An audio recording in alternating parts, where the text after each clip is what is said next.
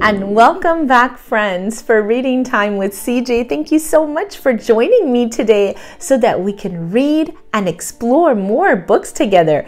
Are you ready to learn with me today? So this book is a biography book, and we're going to learn all about Georgiaokeeffe. This book is called Little People, Big Dreams, Georgiaokeeffe, written by Madam Isabel Sanchez Vegara, illustrated by Salcedo, and this book is published by quartoknows. Let's read together. Little People, Big Dreams, Georgiaokeeffe, written by Madam Isabel Sanchez Vegara, illustrated by Salcedo, and this book is published by quartoknows. Little Georgia grew up with 6 brothers and sisters on a farm near Sun Prairie, Wisconsin. But while they played games, Georgia preferred to look at the world around her. At school, Georgia was always more inspired by the colors she saw through the classroom window than the numbers written on the blackboard. And when Georgia was 12, she told her mother she wanted to become an artist.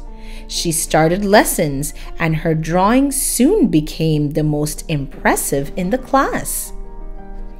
Georgia moved to Chicago and then New York to keep studying art, but everyone in the city was busy. They didn't have time to notice beauty in the little things around them. Little things like a flower.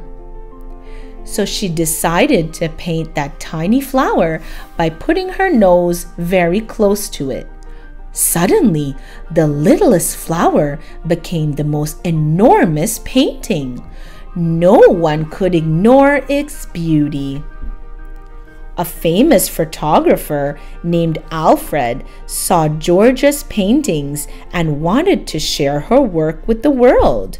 He put together an exhibition of her artwork.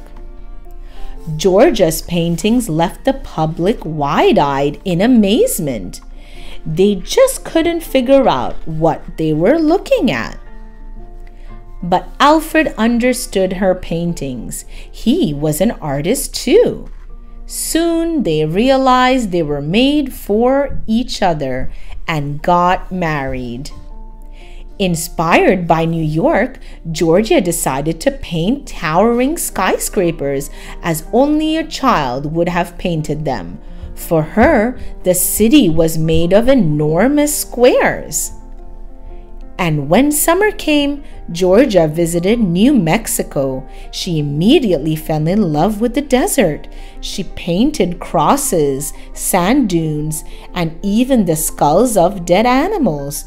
They were all fascinating to her.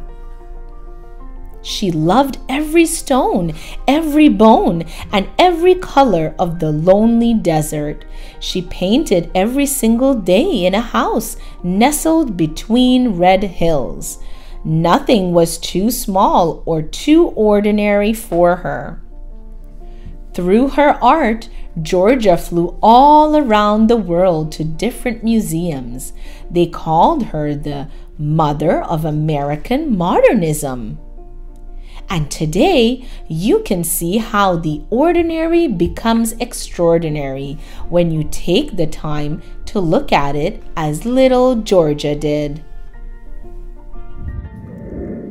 And I hope you enjoyed this biography on Georgiaokeeffe. If you'd like to purchase a copy for your collection at home, you can find the link to it in my description box below. Thank you so much for joining me, girls and boys, and I can't wait to see you next time. Bye-bye.